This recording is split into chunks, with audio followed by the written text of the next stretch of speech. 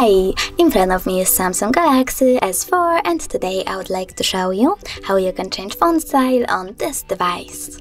Start by exiting apps, then choose device settings and tap on my device. Over here select display, scroll down and click on font style. Now pick one of your fonts by tapping on the chosen one. When you're done, choose yes. As you can see, style of my font has changed.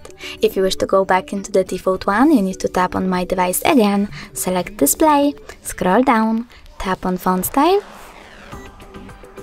and select default. Then choose yes and wait. Thanks so much for watching. If you enjoyed this video, smash that like button, comment and definitely subscribe. Bye!